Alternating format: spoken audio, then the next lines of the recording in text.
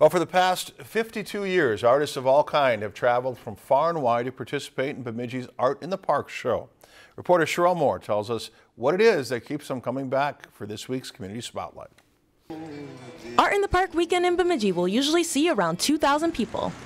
In a warm day in July, many of those people will tell you that there's nothing better. It is one of our best fundraisers. We actually rent booth spaces and try to bring a variety of different kinds of artists to the community for a weekend every year. A wide variety is an understatement in this case. This year, there are more than 100 booths on the grass at Library Park. The show continues to grow and has become sort of a not-so-well-kept secret in the art community. I live over in North Dakota. Typically, I'm in a different part of the country doing shows this year. I heard about this one, so I thought I'd give it a try. Some attendees would say it's the best place to get some creative inspiration. From booth to booth, you have a chance to speak to the artist in person and ask about their process. What do they do during the year to create their craft or their art.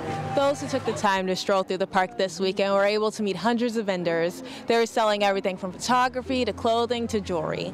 One of the cool things about Art in the Park is that some of these artists have been coming here for decades, while for others this is their first time in the show.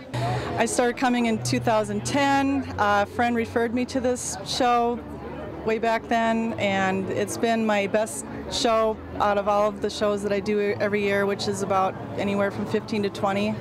I think this is our year 11, and they do a phenomenal job here.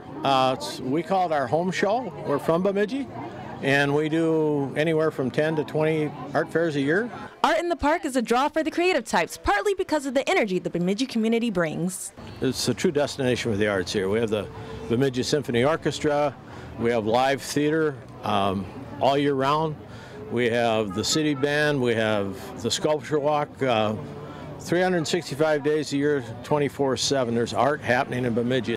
And of course, it's nice to see your regulars, who have over the years kind of become your friends. I have people that come back every year, and some come here just to see me and to get their jam supplies for the whole year. Reporting in Bemidji with this week's Community Spotlight, Cheryl Moore, Lakeland News. If you enjoyed this segment of Lakeland News, please consider making a tax-deductible contribution to Lakeland PBS.